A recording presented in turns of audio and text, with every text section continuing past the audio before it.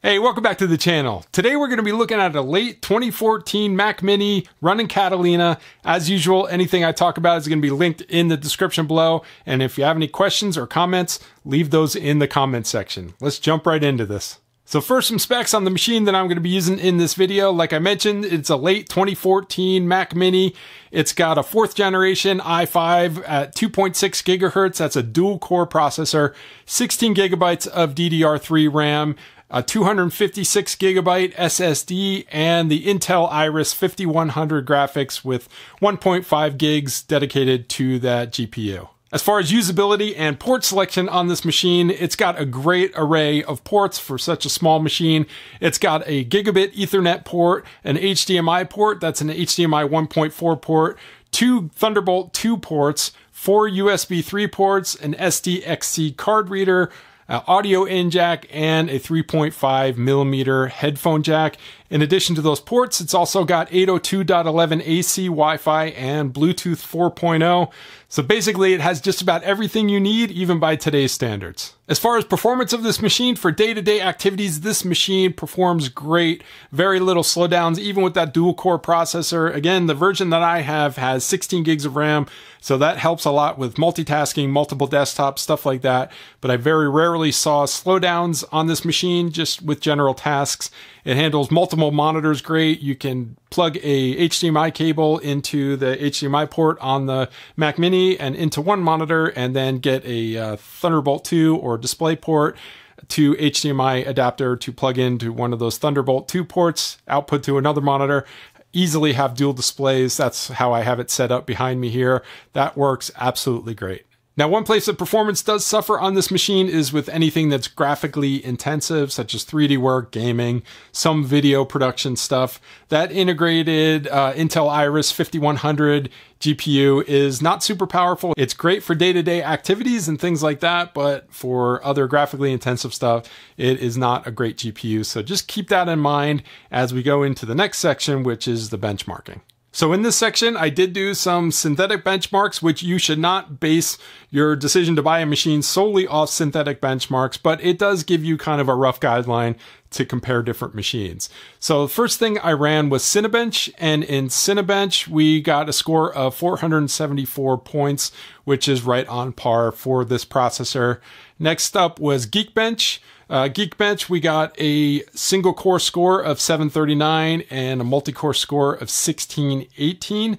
Then on the graphical benchmarking for Geek Bench, we got an OpenCL score of 4312.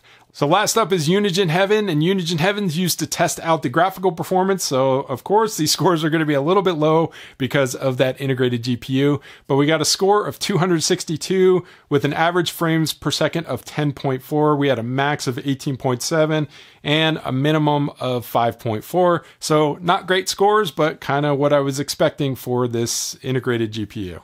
Next up is gaming, and I would not recommend this machine for gaming. I was able to play some games at low settings. I could play some CSGO with everything set lowest. Things like RimWorld, that works fine, but anything more intensive, it's really suffering from this GPU, and it's not really designed to be a gaming machine. Now, for emulation and stuff like that, if you want to use it for that, it would work fine, but otherwise, I would just kind of pass on this if gaming is a priority for you.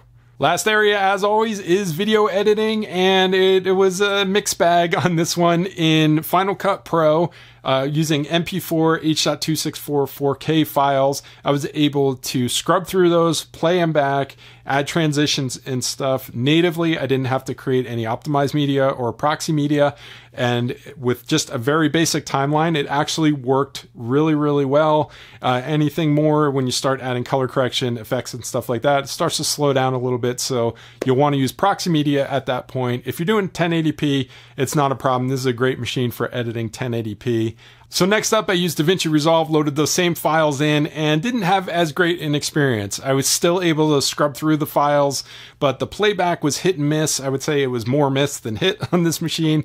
It would normally not get up to full frames, even with setting the resolution a little bit lower and things like that. It didn't really make a difference. So if you're doing 4K on this machine in DaVinci Resolve, you're definitely going to want to make proxy or optimized media to make that performance a little bit better. If you're doing 1080p, it's not an issue. You should be able to play that without having to do any proxy media. And with that proxy media, everything works fine. So if you're looking for a budget 4K editing machine, you could actually get away with it on this machine. You just got to be a little bit patient while that proxy media generates. So all in all, this is a great little machine, even by today's standards. Catalina runs great on it. It's fully supported, absolutely no problem. You can pick these machines up for around $300 in the configuration that I got, or a little bit cheaper if you go with the version that has the 8 gigs of RAM and the Fusion drive in it. But if you're looking for a very small, compact machine to run day-to-day activities and some light video editing, this may be the way that you want to go. Thanks so much for stopping by. Again, if you have any questions or comments, leave those down in the comment section below, and I will see you in the next video.